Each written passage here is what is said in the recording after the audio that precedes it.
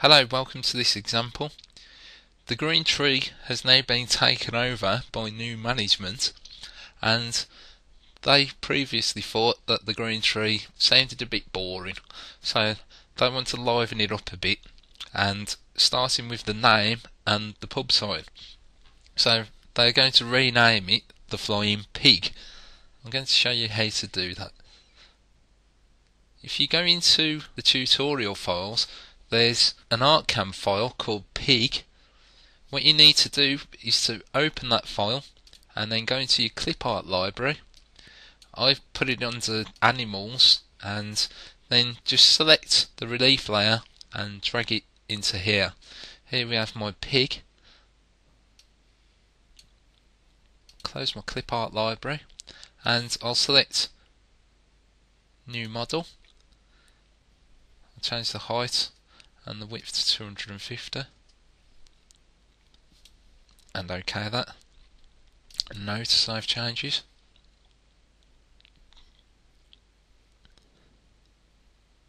Now I'll open the relief clip art library. Under animals I'll come down to pig and select it, press Alt and then move it down a little, and then I'll paste that there and close it. Go into my 3D view so you can see the pig. There we have a cute little pig. Go back onto my 2D view. Make sure that this front relief layers are shown. I'll rename that to pig, and I'll create a new layer and rename that Pegasus. What I'm going to do is go into Fantasy, and there we have a Pegasus. I'm going to steal the wings from the Pegasus and put them onto the pig. So I'll click on Pegasus, and as you can see the wings go in to the right. I need the wing going to the left. I'll select rotate and then horizontal, which will mirror it, and then click apply, so it's turned it round. I'll press Shift and Alt just to move this up. Move over. This particular wing is going to be the back wing, so I need to make this quite small, and I'll move it down, and I need to rotate it round just so it adds a bit of perspective. That should do fine. I'll right click the Pegasus and select merge high, and I'll select merge highest for the mode on my clip art, and I'll select paste. Close that, go into 3D view. There you can see it's a mishmash of a pig and Pegasus hybrid thing. So what I'm going to do is to chop the wing from off the Pegasus. So I'll create a polyline, and I'll just switch my relief layer on so I can actually see where the wing is, and then just draw around the wing where I'm going to want it to cut. So I'll select it inside there, and then I'll follow the wing down here,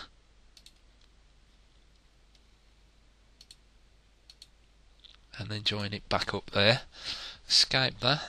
There's my polyline. So if I now click Relief Cookie Cutter, what this will do, it will create two layers, one with whatever's inside this polyline, and then the other layer will be whatever's outside the polyline. So I'll select Relief Cookie Cutter, and this has given me a new layer. This new layer, as you can see, is the one with the wing on it. So I'll rename that to wing, and then I'll turn off the Pegasus. If I go into my 3D view now, you can see I've got a wing. So drag the wing back into my clip art library, and then it creates the wing. Now I'm going to scale this wing down because it's the back wing and it's supposed to be in the distance, and also you can see here it's popping through the pig. So I'll select scale relief, change it to 2, and apply that. Now you can see the wings at the back of the pig. That's fine. So I'll close that, and there we have the back wing of the pig. Now I'm going to select the wing again, go back onto my 2D view, turn that off, and move this wing. I need to rotate this back round just so it's straight, and I'll make it just a touch bigger. That will do, and make sure that it's in between the tail and just behind the front ear. That will do there, and I'll paste that and close that. There we have the front wing along with the back wing. As you can see here, it's got a sharp edge. This is from where I cut it from the Pegasus. So I'll just go into the sculpting tools, click smooth, and diameter, move that down, and then just smooth it. Just run that along it.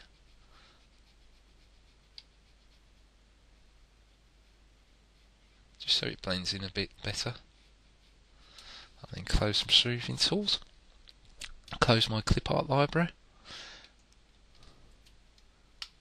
And then rotate that round. And there we have a flying pig. So I'm going to merge these two layers together so it creates the one pig. So I'll select merge visible and rename this layer to flying pig.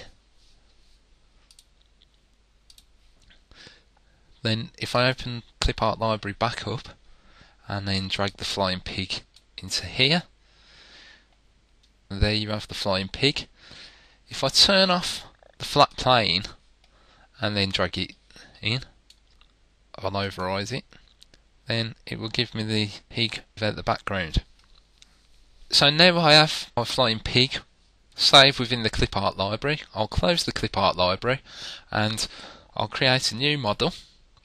It's going to be the same size as the green tree pub sign, so I'll change the height to 600 and the width to 500, and then OK that. I don't want to save the changes, it's already in the clip art library, so I'm not too concerned with that. Now I'll open up the clip art library again. This time go back to signs where we saved the pub sign and select that and paste it. That should be the exact same size as this sheet. Close, go into 3D view. There we have the original pub sign. And then I'll find my flying pig under fantasy, select flying pig, change the mode to add because I want to add it onto the recessed dome. And if I select the preview relief layer, I can see whereabouts the dome is. So I'll F9 that and then press Alt, move it up to the centre of the dome. That should do, and then I'll paste that, close the clip art. I can close the clip art library now. If I go into the 3D view, you can see my pig within the dome. Go back onto my 2D view. I'm just going to create the circle, which is again 300mm diameter, and I'll just F9 to centre that. Press Alt, just move it up so it's somewhere near. Go back onto my 3D view, and I'm going to create a texture within this dome and the pig. So I'll turn vector visibility on and select my two vectors, which is the circle and the pig, and I'll create a texture relief. I'm going to use from File, and if I go into Desktop and select Clouds Large, So there we have the texture for the clouds. I'm going to change the width of this to 750. And I'm going to change mode. Instead of adding it, I'm going to subtract it. So I'll click subtract, make sure that I have selected vectors on, and click subtract. This will add it between the two vectors. So if I close that now and zoom in, you can see, turn off my vectors, you can see it's added a cloud texture to the back of the pig, just to give it the effect that it is actually flying. As you can see, there are a few jagged edges along the pig here, so I'm just going to smooth this out. So I'll click smooth relief and I'll select 3 passes along the whole layer and then apply, and you'll see this getting smoother. See, that's smoothed it out quite nicely. Now if I zoom back out, the pig looks quite nice. The final part now is to create the text for the flying pig.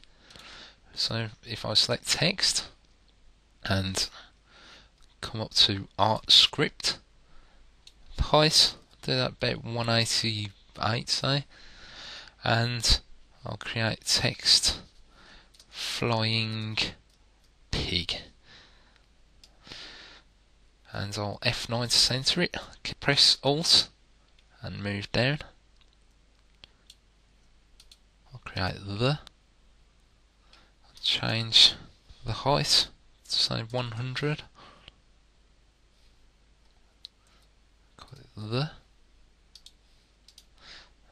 and I'll align that to the right this time and then move it down.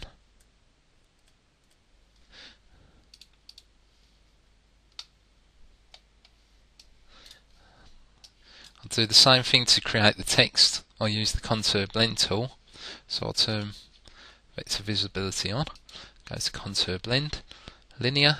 Instead of a subtract this time, I'm going to add it so it's a beveled edge, and I'll select my text and create shape. This will give a nice crisp bit of text.